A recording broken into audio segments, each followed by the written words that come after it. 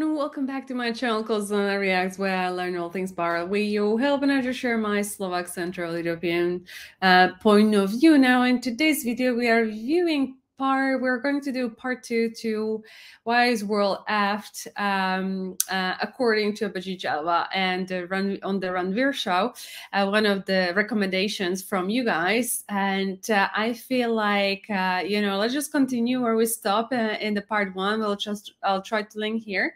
But before we dive in, please like this video and click on the subscribe button and turn on the notification. Thank you so much for your support. Okay, so let's continue from the previous episode. We're talking about Japan, and we're talking all things US and how it impacts the world. So let's continue. In the 1980s, Japan was one of the powerful economies. It was the number 2 economy in the world in the 1980s. It was projected to eventually surpass the United States. I mean, the Japanese business policies and models were copied and studied all across the world. They were a real business and economic superpower. They were a vibrant economy and a very confident nation. It's a very interesting case. They combined samurai mentalities with business to make more efficient systems and to make teams work better. It's called, I think, Japanese economic boom. Post-World War Japanese economic boom. Very interesting case. Very interesting. And then suddenly something happened. All of a sudden, it's like somebody switched off a faucet, a tap, and the economy went into a recession overnight, which it has still not recovered from. Today, Japan is a decaying country. It's a beautiful country with a beautiful culture, one of the most technologically advanced society in the world, and still very traditional. But it's an aging population. The fertility rate has dropped below replacement levels. There is this phenomenon of hikikimori or something it's called, where youngsters, they stay forever in their parents' basement. They don't go out. They don't interact with the world. And there's a lot of suicides over there. Yeah. Elderly people dying alone. This society is crumbling and decaying. What happened overnight? They were surging ahead, and all of a sudden something went wrong. I wonder what went wrong. Something behind the scenes happened, and the whole economy was ruined. That's what happened. I mean, who's really running Japan? It's the US. It's the US that is really ruling Japan or running Japan. Recently, some Japanese politician actually said that, and then it was censored. That nothing happens in Japan without US approval. If any important policy decision is made, there are US generals who are sitting there overseeing that. And that's how it is. And similarly for South Korea. South Korea, again, it is a prosperous country, one of the highest GDP per capita numbers in the world. And you can see, though, that their society is being re-engineered. I mean, I have nothing against any specific religion, but you have a certain Western religion that is taking over the country. So there are a lot of people who are atheists and a lot of people who are increasingly becoming Christians. And that is something the Americans have been engineering since the 1950s. They sent, I don't know, hundreds, maybe thousands of missionaries to South Korea. Similarly with Japan. I didn't know this. Yeah, you should know. I mean, that's the hidden reality of the world. If you look below the surface, you find all of this coming out. What's happening in Saudi Arabia? Saudi Arabia is peaceful. Okay, it's very well controlled, very rigidly controlled and all. Nowadays, there is liberalization happening because the Americans want that. So nowadays, women don't have to wear whatever they used to wear earlier. They can drive, they can leave their hair open and all. So there is some change happening in Saudi Arabia, most likely at the behest of the US. But Yemen is being disastrously plundered right now. It's being bombed every day. So there is this famine-like situation, starvation happening there. There are no supplies, no medicines, daily bombardment from Saudi Arabia. So that's what's happening. It's a humanitarian crisis, but nobody cares because nobody reports what's happening there. I think to understand the Russia-Ukraine situation much better, you have to understand who the enemies of the US are. And people's focus is on Russia and Ukraine, but there is sort of this world war happening already. It's a Cold War 2.0, you could say, which is happening right now. Right now, it's not really hot, but the pieces are moving into position for possibly a new war. And if a new war happens, a real war involving the US, it would most likely happen in the Indo-Pacific region.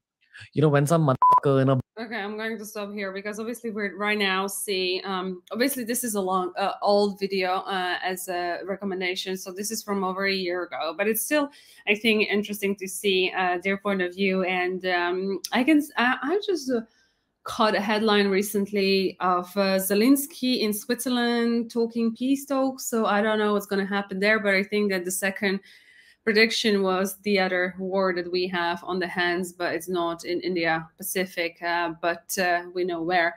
But yeah, let's continue. Bar tells me this, I don't get scared. When you tell me this, I get a little scared. No, it is scary. It is scary. Because if a war happens in the Indo-Pacific, it's the Indo-Pacific. India will be involved in that. Whether we like it or not, we will be pulled into that. In a hot war. In a hot war. Both you and me don't follow national politics intentionally. We just spoke about it. Yeah. Very quickly, sir, explain why you don't follow national politics and why do you instead follow geopolitics? See, there's politics at all levels in the world. In your family, there is politics. In your building, apartment complex, there is politics. At the municipal level, at the district level, at the state level, at the national level, you have politics at various scales. I am not interested in petty politics. It just doesn't interest me. I am interested in the competition for the biggest prize in the world, which is geopolitics and geostrategy. That is what interests me. I am a big picture guy. That's what I've always been. So that's what I look for. That's what excites me and interests me. These local elections and politics and all that really doesn't hold much water for me. Yeah. Again, for me, the reason is just interest. I've never been interested in national politics. The moment I had my first geopolitical conversation, coincidentally with you, I was like, okay, this is my new subject. But so the anecdote I do want to share here is I was talking to a host of really intelligent people and people from all faiths. Okay, Hindus, Muslims, Catholics. The one input I've got about the current Indian government is I'm not talking about a national level. I'm not talking about what's happening inside the country. And that's, again, a little bit of a gray area. Everyone's got their own very strong opinions on it. But internationally, suddenly, since Modi's at the forefront, we are perceived as a, hey, don't mess with me kind of figure. Everything from Modi's branding abroad to even the way he treats other politicians. There is that sense of power. Now, people criticize him for being seen so much abroad, for traveling so much. There was a YouTuber, I think it was Think School, who did a fantastic video on the string of pearls theory. And he said that, why do you think Modi's traveling so much to all these countries? He's traveling to strategic countries to strengthen us geopolitically. We have gentlemen like Ajit Doval kind of sitting right next to Modi and advising him geopolitically. Ajit Doval, if you actually read his history and about his life, he's one of the world's best strategists ever.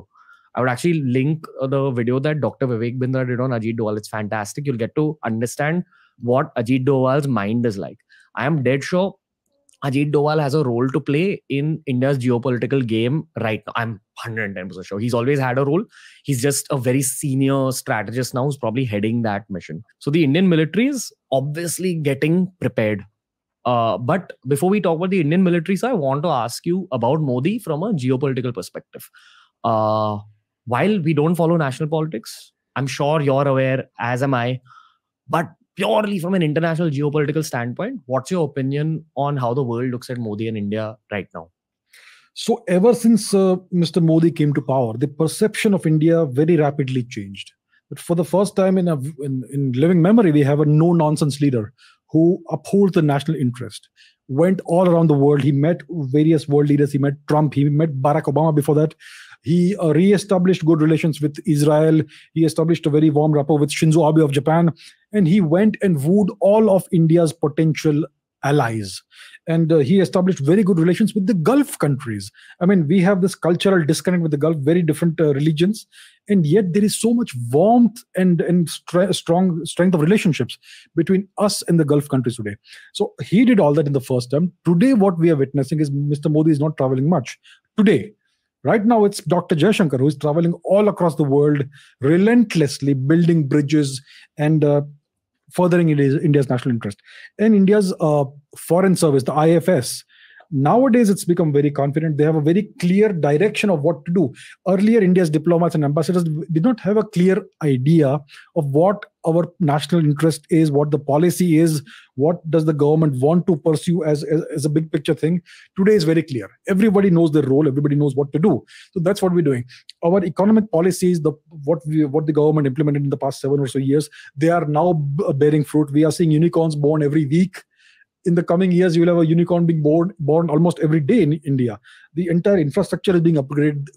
The airports, The nuclear situation is also good. We are, like you said, we are building new weapons, developing new weapons, modernizing the military. So there's this whole overhaul of the country that's happening. We are also looking into the energy reserves, strategic energy reserves. That's why we have good relations with the Gulf and so on. Because of this, India has now become a genuine world power. It's not one of the top 2 world powers, but it is one of the 3 or 4 global poles. So today, what we are seeing is a multipolar world. A multipolar world is when we don't have only 1 superpower, 2 superpowers, but 3 or 4 major powers. So the 2 main powers are the US and China. They would both like to see a bipolar world where they only matter, nobody else matters. But as long as India exists and Russia exists and possibly France exists, we're going to have a multipolar world. France. Most people don't realize this, but France is a major Indo-Pacific naval power. It has multiple assets, territorial assets in the Indian Ocean, all the way up to Antarctica. For example, the Réunion Island, which is close to the Seychelles, is a French territory. And they have multiple other territories near Antarctica in the southern Indian Ocean as well. And they have a fleet of nuclear submarines that is typically anywhere in the world as an effective second strike option in case somebody messes with them from the military perspective. So they are a major Indian Ocean power, and they have an independent foreign policy, independent of NATO and the US. And that's where US and France have lots of frictions, right? So today, the main powers are the US and China, obviously, and also India, Russia, and France as well. So we are in a multipolar world. And if you will see, if you follow the events, India and France are cooperating. It's almost like a strategic alliance today between India and France. Because we are the 2 cornered people. Because we all seek strategic autonomy from the US. We do not want to fall under the US hegemony completely. So India is buying Rafales from France, the aircraft. We are buying the Scorpion submarines from France. We may have certain other things going on behind the scenes which we may not know about, right? So there's all kinds of things going on. Mr. Modi visits France regularly. Mr. Macron also comes to India from time to time. There is a good relationship brewing there. So that is where India stands today. India is now recognized as one of the major geopolitical powers in the world. If you see the past 4 or 5 months since January, there have been dozens of international visits to India. World leaders, senior diplomats, foreign ministers, finance ministers, and so on. It's a non-stop stream of visits. And Dr. Jaishankar is going all around the world. Mrs. Meenakshi Lekhi, who is the other minister in the foreign ministry, is also going all around the world. And India's diplomats are very active. We are pushing back at the UNSC, UN Security Council, against any BS that's thrown our way. So India is now standing up for itself. And as long as the economy grows, we're going to be fine. Because if your economy grows larger, you have more money for the military as well, and so on. Could you sort of highlight this World War III situation? That if it were to take place, how do you see it panning out? Is it going to be 2 sides against each other? Is there going to be 3 sides? Triple threat match? I don't know what's happening, because this whole India kind of coagulating with France makes sense to me due to my limited understanding of geopolitics, primarily got from conversations with you. But I'm looking at it as 3 different sides kind of against each other. But has a war ever happened that way? Like, has a 3-way war ever happened? If you look at the history of Europe, there have been all kinds of wars, small wars, big wars, multi-sided wars, and so on. If you look at the Napoleonic Wars, lots of sides came together against France at the time. So all kinds of... Yeah, there was even a 100-year war. Scenarios have played out in the future, in the past, sorry. And that's why we study history, because that tells us what kind of things can happen again. Because human nature is cyclic. Human nature is predictable. The patterns recur again and again and again. These are the cycles of history. That's why history is so fascinating. And that's why if you study history properly, you understand geopolitics, because you know what's happening right now. So if we talk about World War III, there are several potential scenarios. If the US pushes too hard against Russia in Ukraine, they may provoke Russia into doing this. If they corner Russia too far, if they leave them with no recourse, then something may happen there. And when we're talking about World War III, we're always talking nuclear, obviously. I mean, the Russians are not crazy. Mr. Putin is not a crazy person. He's not a madman like he's portrayed. He's a very rational person. He has governed his nation very rationally the past 2 decades. But if you push him too far into the corner, if you poke the bear too hard, something may happen.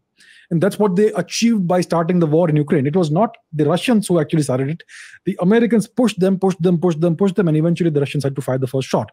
And the person who fires the first shot is the bad guy. It's always like that. Wow. What is in it for Indian citizens in terms of, we spoke about the possibility of hot war. Folks living in Mumbai, Delhi, Bangalore, Chennai, at least the metros, Kolkata, because it's near the northeast. Should we be worried if there's a hot war? I believe we should not be worried. Peace can only be achieved through strength. You don't have peace through love and affection or mutual respect. Peace can only be achieved through strength. That is the lesson we have to remember from Vishnugupta Chanakya's life. Peace through strength. Today, India is building its strength, its conventional military strength. We are building submarines. We are building. We are modernizing the army, the infantry, and all that. The air force, and we have the nukes. I just want to highlight something that Major General G.D. Bakshi told me, and that Saket Modi, who's one of the world's cybersecurity experts, told me. Even as Indian students, especially if you're an engineering grad, you can contribute to the Indian military in general a lot by choosing not to go abroad and actually applying for jobs with the Indian military to be a part of this change. And right now, India needs it more than ever. So if you want to do something for your country, and if you're at least a science grad, this is the time. You can actually apply and do a lot there. If you're a coder and you want to do something for your country, know that the Indian military, for sure, maybe not publicly, but for sure, is building a cyber unit as well. Because so is China. And if a hot war happens, there's going to be a cyber angle in it. Oh, absolutely. That's the true nature of World War III. So when you say peace is in strength, maybe as Indian citizens, rather than focusing on fear and focusing on our amygdalas, we should focus on our cerebrum, focus on thinking, logic, and adding to the strength. Yes. Go on, sir. Now I will let you go on. Right. So India is modernizing its military. We don't know about our cyber capabilities. For the past 7 years, we don't know anything that's happening. I remember when Mr. Modi became Prime Minister, for the first couple of years, there were these hackathons, students showing off their hacking skills, coding skills, and then it became quiet. So maybe it was a talent acquisition search 100%. Or something. It's 100%. Possible. Yeah. And it's always the young coders who are the best, So I am quite sure we have reasonably good, or maybe more than reasonably good, cyber capabilities, which we will not speak about, obviously, in the public domain. We have space capabilities as well. We have ASAT weapons. We have good satellites. And we have, like we spoke about, the nukes. So we have the strength. We have the ability to counter China in any way. If they try something, we have the answers. The whole of Tibet is open and barren. We know exactly where their camps are, their military camps and everything is. It's easy to pinpoint it. We have extraordinarily accurate cruise missiles, the BrahMos missile and other missiles as well. So we can take them out if they start something. We can even interdict the Malacca Strait if we want.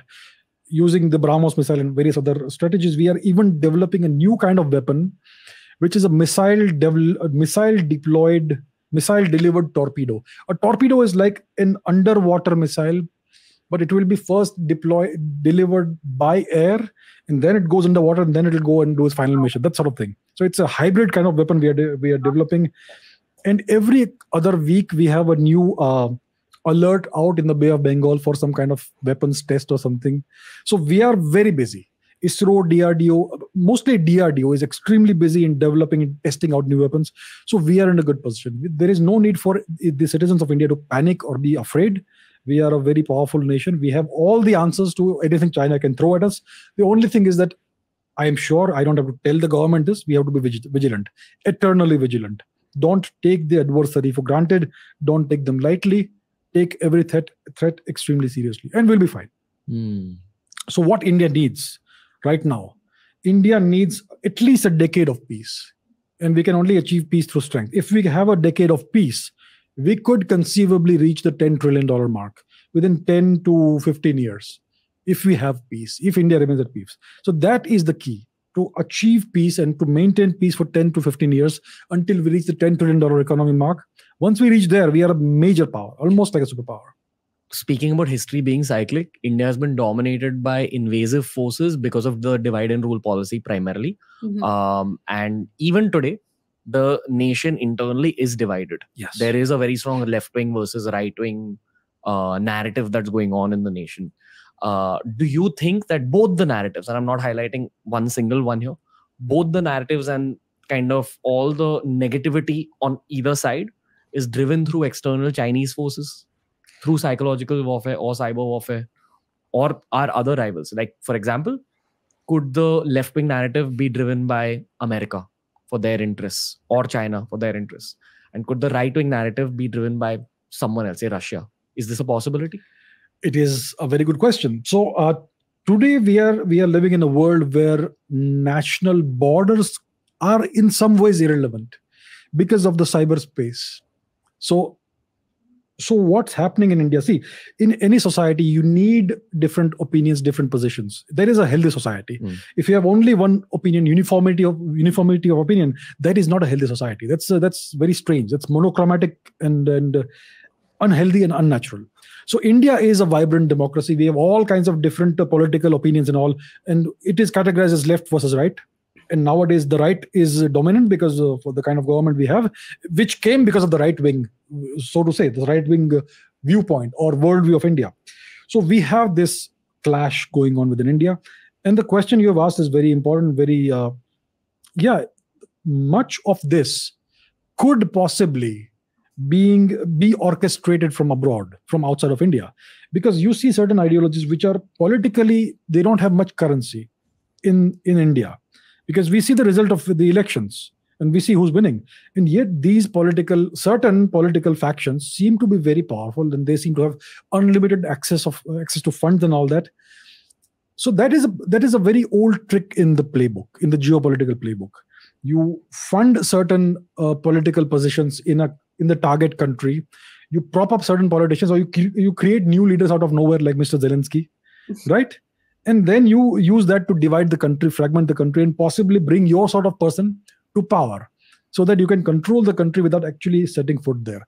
So it is certainly a possibility. I am not aware personally of who's funding what, or if anybody is funding anyone at all, but it is certainly a very significant possibility. And it's certainly what the news traditionally will not tell you. The news will never tell you that. Because even the news is sort of on one of the two sides. And media generally, you see narratives being drawn by journalists. Yes. Who sometimes draw very anti-right-wing or anti-left-wing narrative.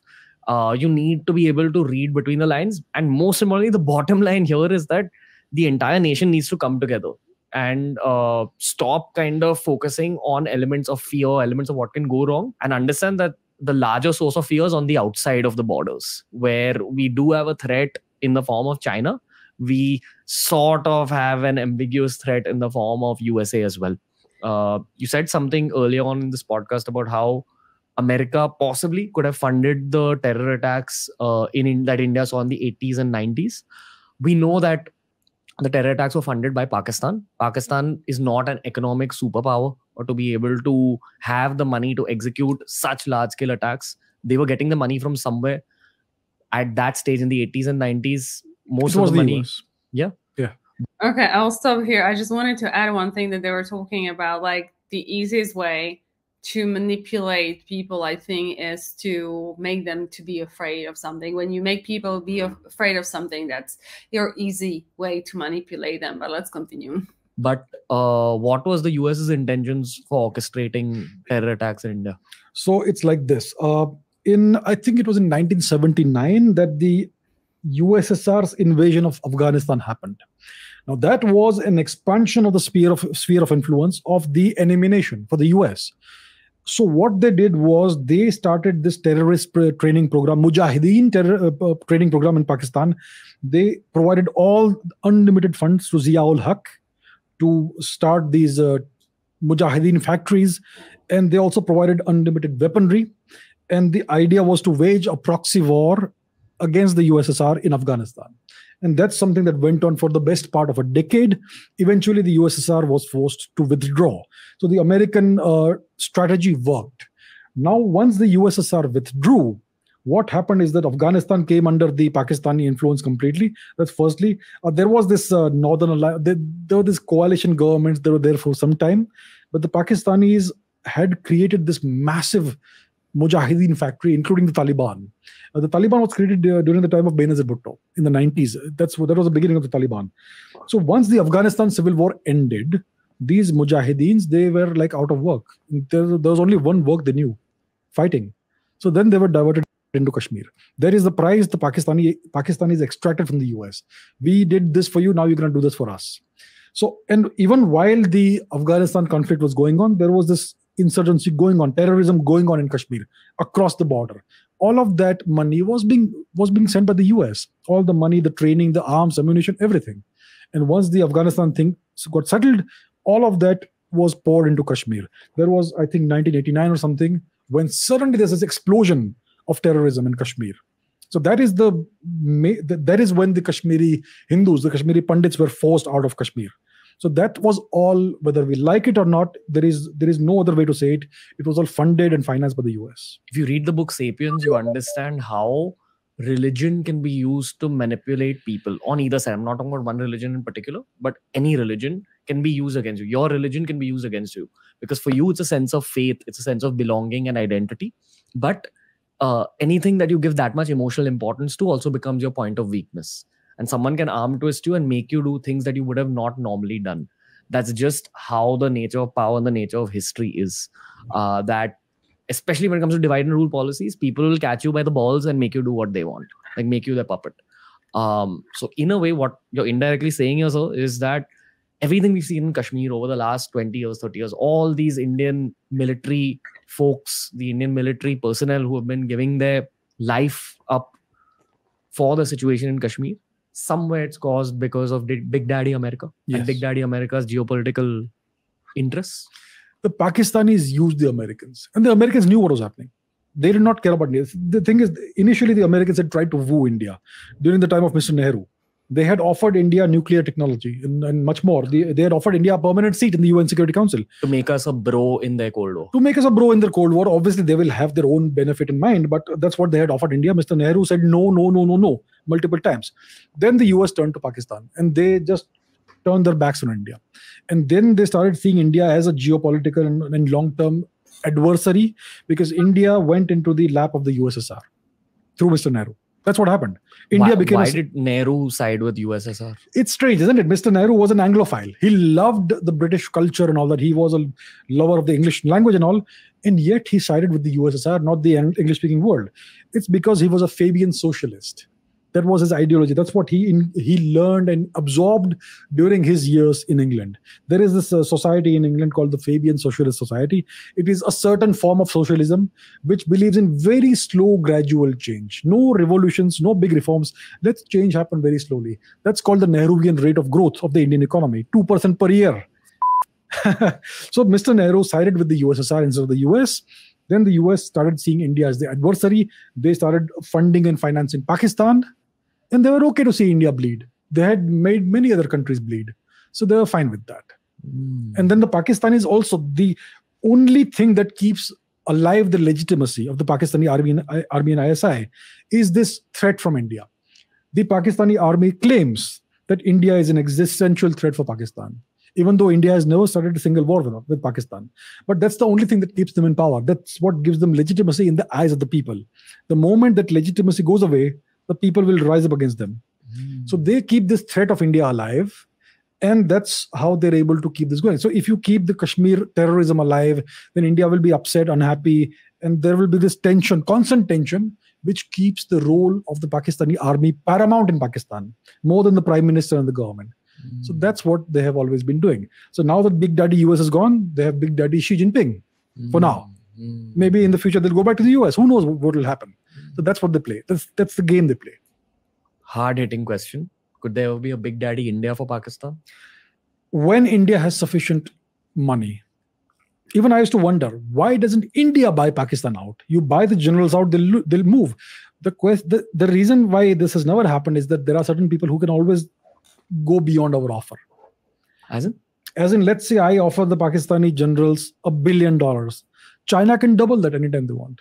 If I offer 2 billion, they will offer 4 billion. They can. It's like the game in when you are bidding for something, and people are putting up their bids, and then you announce that whoever bids the highest, I'm going to double it. That's it. End of story. So then you buy the item, right?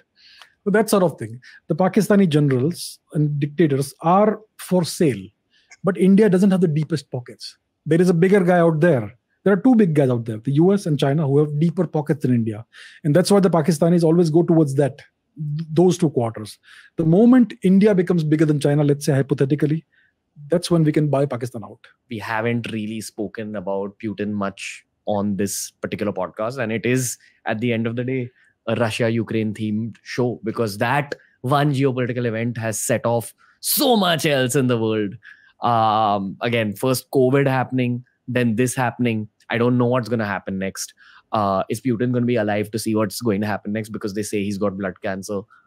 They say that he's sending lookalikes, doppelgangers out, and he himself is actually bedridden. There's all these conspiracy theories about him out there right now. What's the truth in terms of... So how do you look at kind of Putin's angle in this whole war? And I ask you this because I remember the last podcast we did, you had mentioned a line saying that if Russia wants, they can actually take over Ukraine in one shot. Yes. But they aren't doing that. So I actually want to know everything about Putin. Because again, as we spoke about early on in the show, it's a few group of men at the top who decide the future of their country and therefore the future of the world in some cases. So let's talk about the man at the top. So Vladimir Putin came to power about a couple of decades ago. He came to power when his country was in ruins. So after the collapse of the USSR, Boris Yeltsin was in power. And what he did was he put all of the money of the USSR in the hands of a few people, the so-called oligarchs. Yeah. So the USSR was a collectivized society. Nobody held any private property, but everybody worked and produced resources and the economy. So in effect, the Communist Party was the custodian of the people's money. The wealth they had generated over generations of labor. So all of that wealth was in the custody of the USSR's Communist Party. After the USSR broke up, all of that wealth came into the hands and the control of Mr. Boris Yeltsin. And what he did is he parceled out all of this wealth and all the big industries into the hands of a few oligarchs, of a few people who is his cronies. And then these guys proceeded to destroy those industries. So essentially, one could say that Mr. Yeltsin was an agent of the West. And his task was to liquidate the wealth of the USSR so that Russia would never be a threat again. So after he moved on politically... I can't really comment on that. But I don't see how anyone in the USSR would be an agent of. I don't know, maybe true. But I think the way I'm thinking about it is that if you have collectivized society, no one is owning anything, right? They're not in a capitalistic system. So of course they will come and destroy it. I think, to me, him being an agent, it's a bit far-fetched. I think it's just almost giving him too much credit. I think it's just, the dismantling of USSR has happened. Now, I don't know, I'm putting my hands away. I don't know what's going to happen. And you've never run, let's say, a capitalistic society. Everything always was communism for what it's worth and for those people knew. So, of course, they would go and make decisions that perhaps would not be in the best interest of the country. That's my read on the situation. Might be wrong. Mr. Putin was appointed to power. It was hoped, I believe, that he would be another puppet, but he turned out to be something very different. And he set about rebuilding the Russian economy. And the oligarchs are still there. Once something is in place, it stays in place, kind of. And they are too powerful to be displaced, so he worked with them. And he slowly rebuilt the economy. It was stabilized first. The Russians were standing in long queues for bread and soup. That's how it was. So Mr. Putin stabilized the economy. After a decade or so, he started rebuilding the military. And by 2014, he took over Crimea because there was something left over from history. And I'm sure this entire Ukraine thing was planned for a decade or so because it was known what the US was doing, what NATO was doing. It was expanding eastwards relentlessly. So once you come to Ukraine, that's a red line the Russians won't allow. And that's why this entire thing has happened. Now, when it comes to Mr. Putin, he's very secretive. We don't know much about his personal life. He is known to have been married. I think he has 2 daughters. It seems that he was divorced and he has some gymnast girlfriend or whatever. That's not important. That's his personal life. It has nothing to do with us. But now these rumors that you speak about, that he may have blood cancer or some other form of abdominal cancer or something else. Well, there is no evidence for it. It's all coming out from the more or less Western media. We don't really know what's happening. I mean, I'm personally not aware of whether he's sick or he's well, or whether it's all strategic ambiguity, like they say.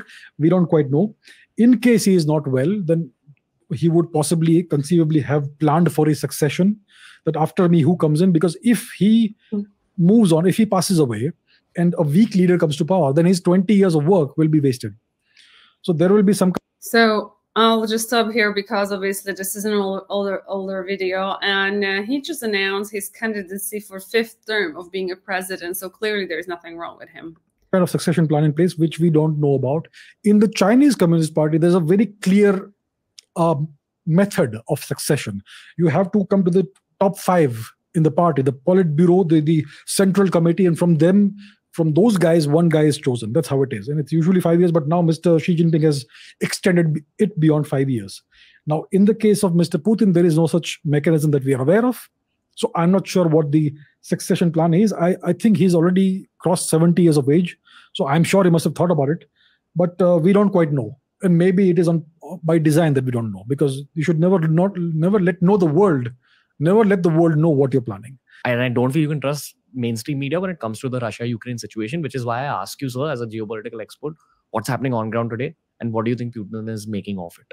So I try to source my information from various small outlets like Twitter accounts and Telegram accounts and all, in addition to the mainstream picture, so that I get 2 sides of the perspective. Because in mainstream social media, you don't get the Russian perspective. You only get the Ukrainian and US perspective. So what appears to be happening right now is that the Russians are consolidating their hold on the territories they have captured. And they are inching forward and trying to denazify those regions. So the Azov regiment and all, they are being made to surrender or being wiped out. That's what's happening. They are creating this cauldrons, which is encircling the enemy and then wiping them out from inside, asking them to surrender. If they don't surrender, you know what happens. So that sort of thing. So they have not used the Air Force much. They have a massive Air Force. The Russians have hardly used their Air Force. And they have a massively powerful military. But they have been very restrained in their use of power. So it is clear by now that they had limited objectives. They did not want to take over the whole of Ukraine or even half of Ukraine. They only wanted to take over the parts of Ukraine which are Russian-speaking, Russian majority. So that seems to be something they are close to accomplishing. Obviously, the situation is still contested, and the Americans are pouring in weaponry and supplies into Ukraine so that the Ukrainians can keep on fighting. So it looks like this conflict will drag on. The Russians don't want to overwhelm the whole country. It's not something they want to they don't want to overextend their army. So it looks like this conflict will remain a low intensity conflict, like an insurgency for the foreseeable future, and the Americans will fight till the last Ukrainian is alive. That's what it looks like.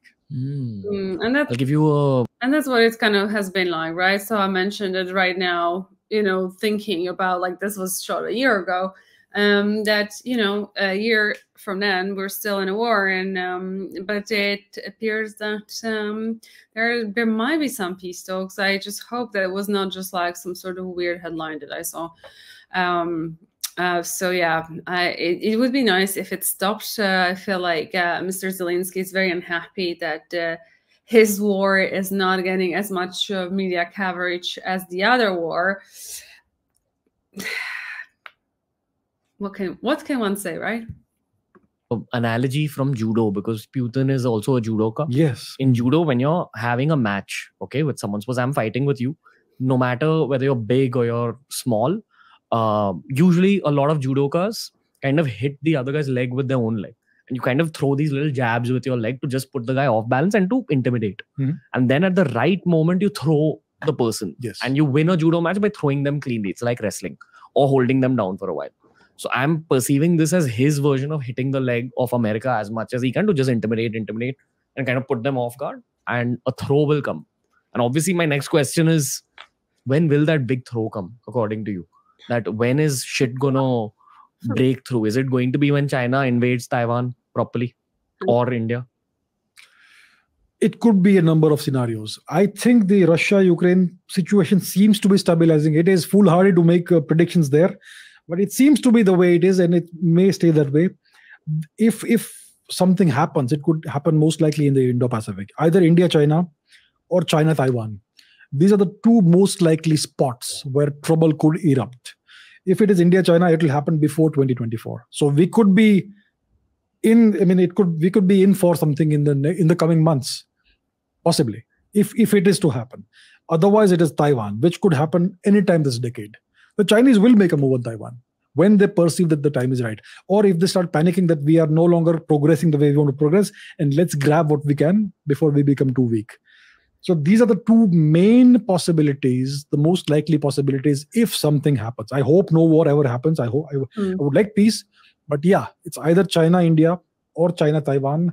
The Russia-Ukraine thing seems to be stabilizing. Will a throw come from Putin's side? We don't know. He is somebody that you can't really predict. So he may also have planned something, but I can't really tell as of today. So everybody, including the leaders at the top, geopolitical experts, citizens, army generals, are just sitting back and waiting and seeing who flips out first, basically. Everybody is watching each other warily. Wow. Wow, I don't know if this is the end to the podcast, but obviously none of these predictions came true, and we have another war, but war has happened nonetheless. And I don't know if you read about this, but they're trying. So the things that I've read was about that this could lead into a potential third world, which is more about Christianity versus Islam. So I don't know. That's kind of what I've been reading, what I've noticed. I haven't looked too much into war. I think it's important to stay positive in your day to day and keep living. But let's see if this is the end to the video. Actually, oh, this was a good podcast, sir. Stop this right here. And yeah, I think it was a very, very interesting podcast. It was nice to actually watch it from a year after, as to what has changed and what hasn't, and kind of the opinions of what's actually is going on. And for me, it's still every time I watch anything like that, I find it interesting, but in a way waste of time, because it is just like you're spending like an hour or two of your time getting educated, fair enough, on perhaps what is going on, but you can't influence it. And yes, you are just sharing and hearing different people's perspectives, but how does that make a difference to your life? I would love to know, for all of you that are watching and are interested in geopolitics, how does that directly impact your life? How does that make your life better? How does that make your life more profitable? You know, I guess I'm very much about making sure that whatever I'm in a way doing is productive, and that thing, politics in general, I know make zero difference in my life. Especially with COVID, and now at least in the West we have recession. It's just only about you. It's only about you. So if you're wasting your time watching politics, you're wasting your time. You could have learned a different skill, right? Savage here, but that's just genuinely what I believe. I think politics is such a waste of time. I know we have to vote for politicians. I know we all want to have a better life, but man, you could be learning coding in the time that you're watching a geopolitical podcast. But different strokes for different folks, they say. And with that being said, thank you so much for watching this video with me. If you did enjoy it, please give a thumbs up, share, like, and subscribe to this channel, and I'll see you next one. Until then, please do take care. I'm sending much love. Bye bye.